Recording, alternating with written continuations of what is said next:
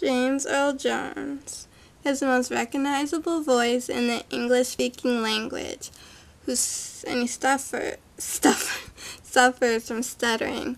James Earl Jones calls it ironic because he makes an earning by talking.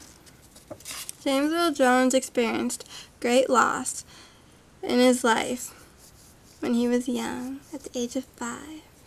In Mississippi, when his parents abandoned him and his grandparents who went to go live with them, and he moved to Michigan, and then they adopted him. And this was very traumatic for Mr. Jones.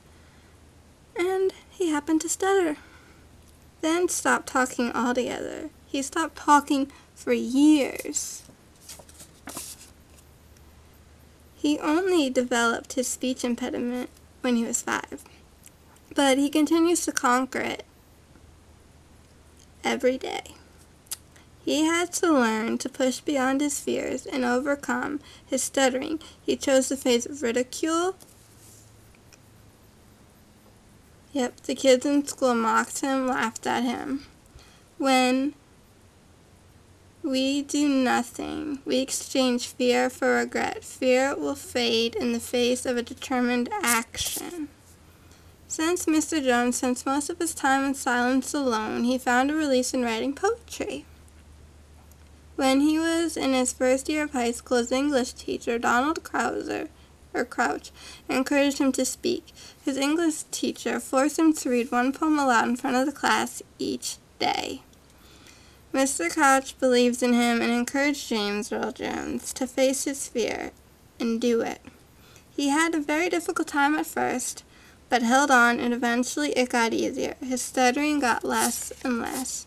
James Earl Jones, to this day, deals with his stuttering. He says, "I'm mute. I cannot talk, but I've learned to get around those things that make me mute. I'm still a stutterer." He graduated from the University of Michigan. Mr. Jones has a long list of achievements in his acting career. His most famous for his tagline, "This is CNN." He was the voice of Mufasa in The Lion King, and of course Darth Vader in Star Wars.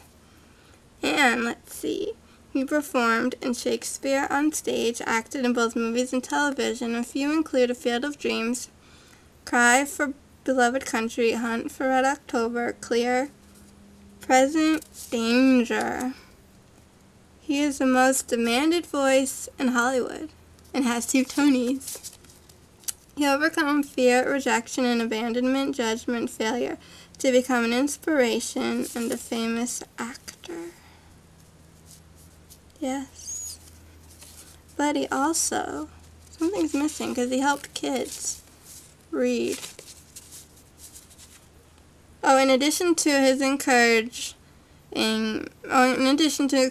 Mr. Jones to speak again, Mr. Crouch was responsible for inspiring James to decide his personal time to promote education literacy with young people. Mr. Jones feels education is very important and has been honored for his work with the youth.